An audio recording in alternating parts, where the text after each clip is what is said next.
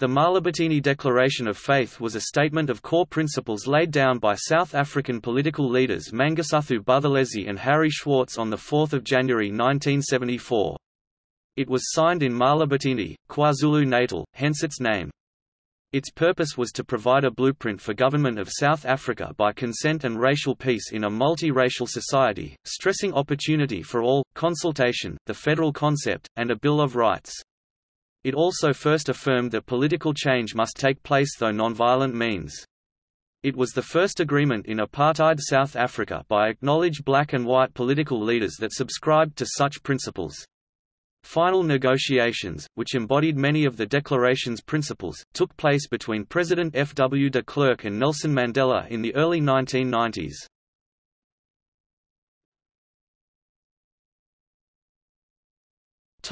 Background. On 4 January 1974, Harry Schwartz, Transvaal leader of the official opposition United Party, met and had discussions with Gatsha, later Mangosuthu Buthelezi, chief executive councillor of the Black Homeland of KwaZulu. They jointly issued a document, which stated that the situation of South Africa in the world scene as well as internal community relations requires, in our view, an acceptance of certain fundamental concepts for the economic, social and constitutional development of our country. It was intended for these core concepts to be the foundations for negotiations involving all in South Africa. Both leaders were acting in personal capacities. The declaration's purpose was to provide a blueprint for government of South Africa for racial peace in South Africa. On the basis of 5 principles, the declaration declared a faith in a South Africa offering equal opportunities, happiness, security, and peace for all its peoples. It called for negotiations involving all peoples, in order to draw up constitutional proposals stressing opportunity for all with a Bill of Rights to safeguard these rights. It suggested that the federal concept was the appropriate framework for such changes to take place. It also first affirmed that political change must take place through nonviolent means. The concept of a non-discriminatory society had been outlined in the Act of Dedication of 1973 that Schwartz had written, while leader of the opposition in the Transvaal. Schwartz had called for the Transvaal and South Africa to adopt and subscribe to the Act. While the United Party Transvaal caucus unanimously adopted the initiative, the National Party refused for it to come to debate. The principles of the Act were adopted at the 1973 National United Party Congress.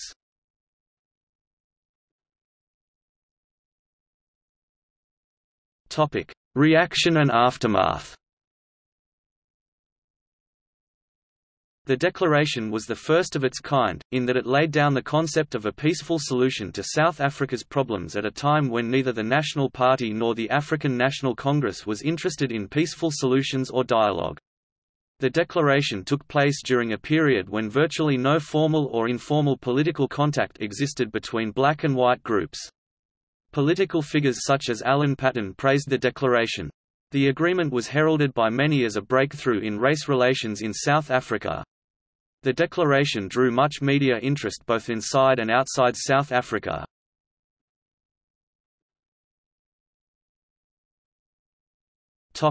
Black reaction. Shortly after the declaration was issued, several chief ministers of the Black Homelands, including Cedric Fatshudi Leboa, Lucas Mangope Bophuthatswana, and Hudson Nisanwizi Gazankulu, met in Cape Town.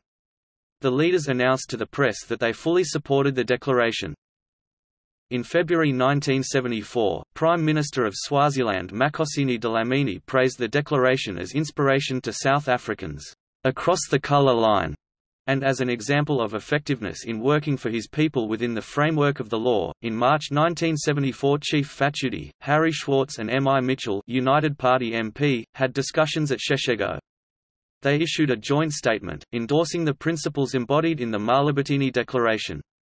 It also stated that all South Africans must be united to meet any external threats, subversion, or terrorism, and that the best way of uniting the people to meet such threats was to give them a real stake in the society which they were asked to defend. Days after the declaration, Die Vaderland, an ardent nationalist Afrikaans newspaper, mocked Schwartz and Buthelezi, calling them the heroes of Mahlabatini.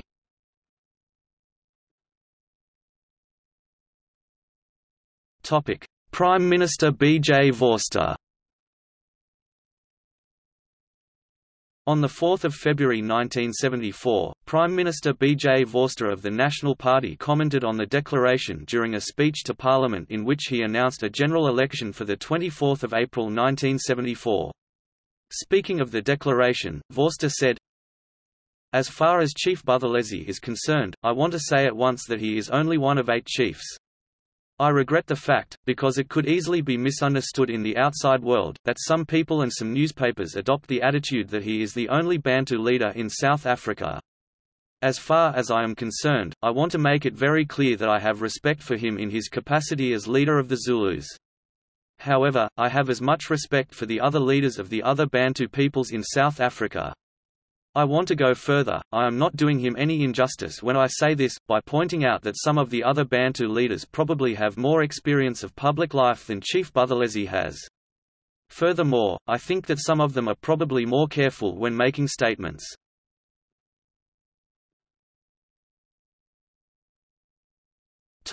United Party and opposition realignment.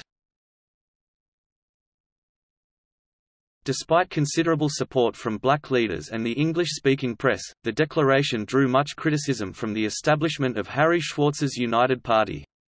Schwartz, who had recently deposed the more conservative Marais Steyn from the leadership of the United Party in the Transvaal, was a controversial figure in the party for his outspoken views against apartheid and was known as the leader of the liberal Young Turks within the party. In 1975, divisions over the Mahlabatini Declaration manifested in several Young Turks, including Schwartz, being expelled from the party, by leader Sir de Villiers Graaff. The members who were either expelled or resigned, formed the Reform Party, with Schwartz as its leader. In July 1975, the Reform Party merged with the Progressive Party, which eventually became the Progressive Federal Party in 1977. This proved to realign opposition politics in South Africa, with the demise of the United Party as the PFP became the main opposition party, following the 1977 general election.